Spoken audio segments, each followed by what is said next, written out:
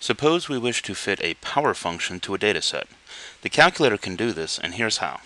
We shall use the following dataset to demonstrate this particular command. And the dataset is listed here. So we hit Stat. We go ahead and enter in these data values under the Edit menu. And the first number in each one of these ordered pairs are the x coordinates. They will be listed in L1. And the second number in each one of these ordered pairs are the y coordinates, and they will be listed under L2.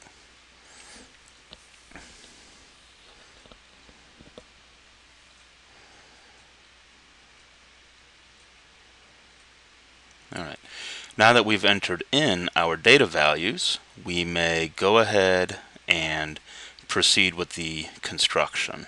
And to do that, you hit Stat, and you go under Calc, that's the middle one here, and you go to PwrReg, that is power regression.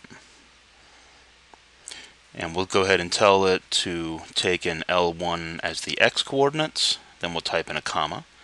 Then we'll tell it to take L2 in as the y coordinates, type in a comma, and then we're going to hit the vars button, and we're going to scroll over to yvars, and we're going to enter in on function, and we're going to store the results in the y1 slot under the y equals menu.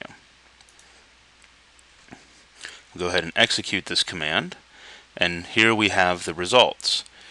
In this particular case, we have r squared as the coefficient of determination. The closer this value is to 1, the better the choice of model. We also have the r value, which is the correlation coefficient. This gives us an indication of how linear the data is. In this case, we are using a logarithmic scale. So on a logarithmic scale, the data appears linear. That is why the r value is produced, and this is what it's telling us.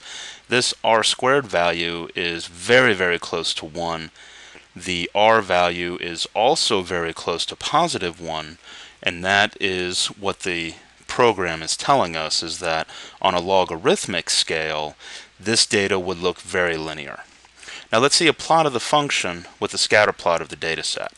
So we'll go under second and y equals. We'll turn the plots on.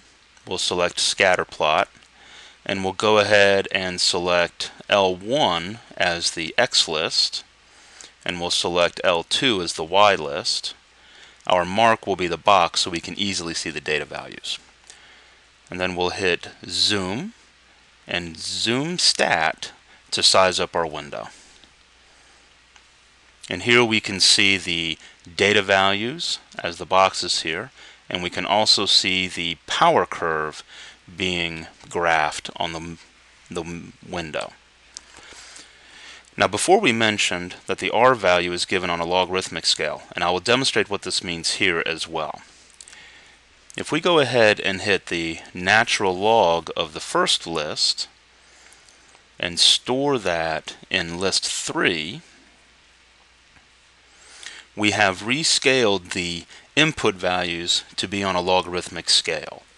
If we do the same thing for L2, take the natural log of L2 and store that as L4, we have rescaled the y values onto a logarithmic scale also. And if we go under the Stat Plots menu and change the x list to L3 and the y list to L4, and then plot these results, what we're going to see is a linear looking data set.